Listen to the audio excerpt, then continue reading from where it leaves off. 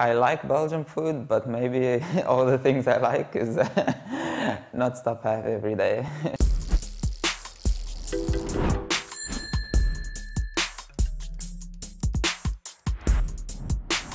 I'm Meintjes, a climber.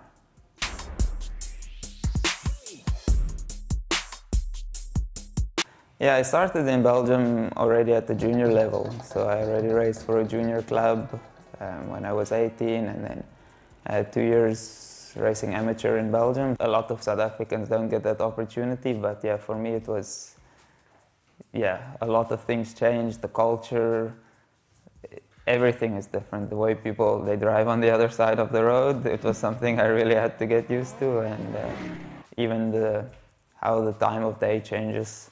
Like, we don't have that long summers as you guys have, so yeah, to wake up with the sun and to go to bed with the sun was also a new experience for me.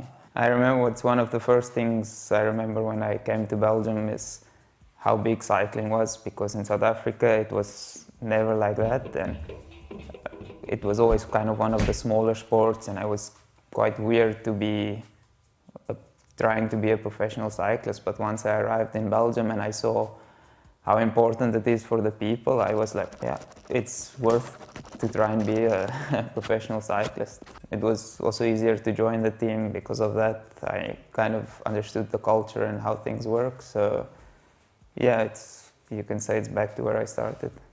I like Belgian food, but maybe all the things I like is not stop have every day. So.